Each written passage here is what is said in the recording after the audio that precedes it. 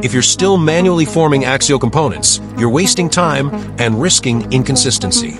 Let us introduce the SM-101MBK, a fully automatic axial lead cutting and K-forming machine that brings precision, speed, and automation into one compact system.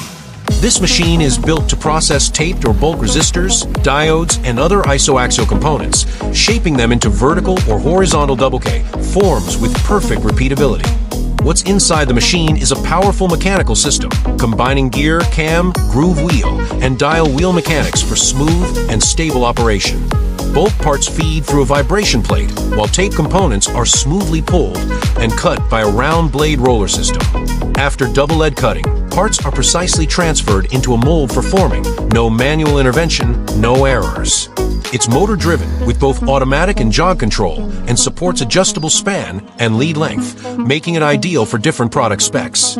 Plus, it's built with high-grade SKD-11 tooling, precision components from Omron and Delixi, and robust finishing like anodizing and powder coating, ensuring long-term stability and durability.